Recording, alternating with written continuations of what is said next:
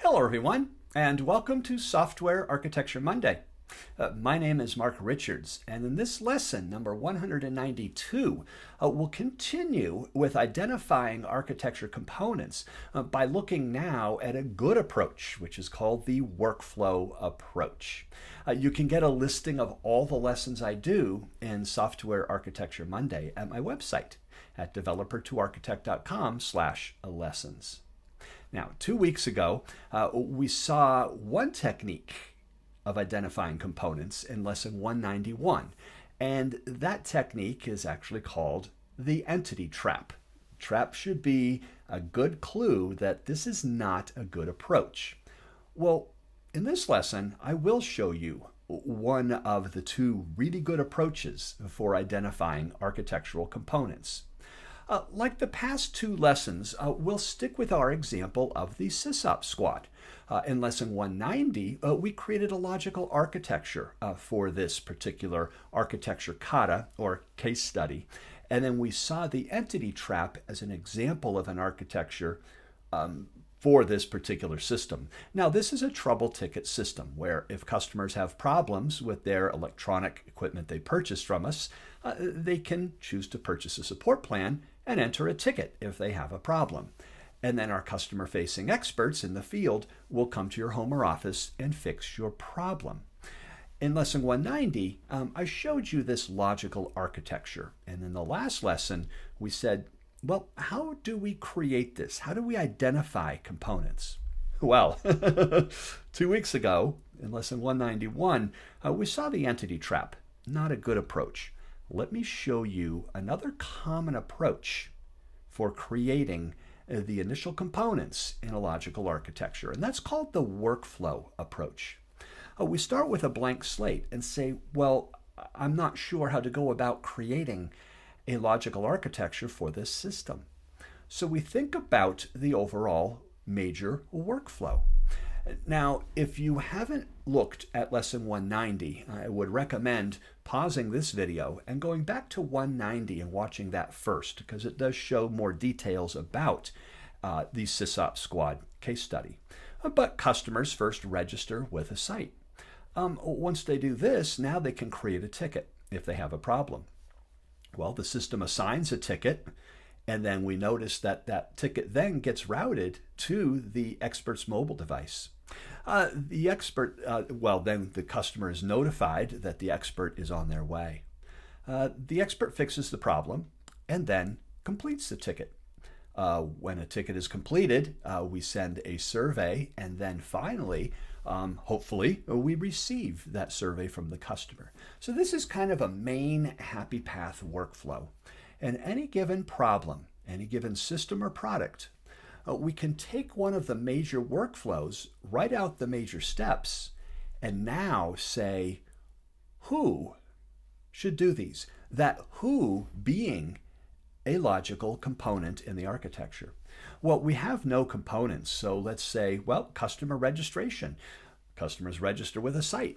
The workflow approach is a way of extracting major actions, things that need to happen in the system. Now we have creating a ticket. Well, we already have a component out there, customer registration. So we ask, should perhaps create ticket be handled by customer registration? No, that doesn't make any sense. But we do have a component out there. This shows that not every step in a workflow will necessarily be a separate component. But in this case, customer registration doesn't make sense, so we'll say ticket creation. Now, assigning a ticket, we could use either of these two architectural components, but let's create another one because that is kind of a different kind of thing, finding a particular expert once a ticket's been created. Now we have to route the ticket. We could have assignment do that routing, by the way, but in this case, I'm going to have a separate component to deal with connecting to the mobile device and sending that information up and waiting for a confirmation.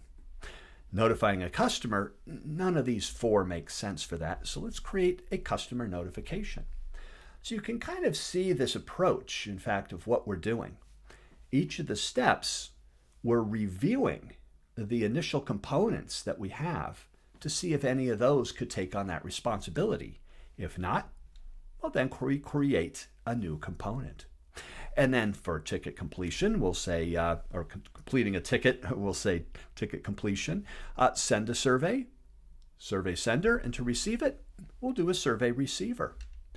And once we start identifying these components, now we can start creating our logical architecture diagram, where we start to identify not only the user interactions, but the interactions between each of these components and which one has to kind of kick off the next step in that process. At this point, now we can start grouping those components by domains. Survey is one kind of thing. We'll create that as a survey domain. Our customer registration, we'll put that in a customer domain, and ticketing domain here. Now, it's important to note here that this workflow approach, the primary purpose of it, is to create initial core components of our system, knowing that these will likely change as we start to learn more about the system, as we start to get more requirements and user stories, additional features. We may break apart some of these components. We may put some of them together. Certainly, we'll be creating additional components throughout that life cycle of that particular product. And so this is a pretty solid approach for understanding the problem without having many requirements and creating an initial logical architecture that we can now iterate on. Well, this has been Lesson 192 showing you this workflow approach. Now, in 2 weeks, we'll kind of end this little series by showing yet one other approach to identifying these logical components to be able to create a logical architecture. So stay tuned in 2 weeks for that next lesson, 193, where we'll take a look at another approach for identifying architecture components. Thank you so much for listening.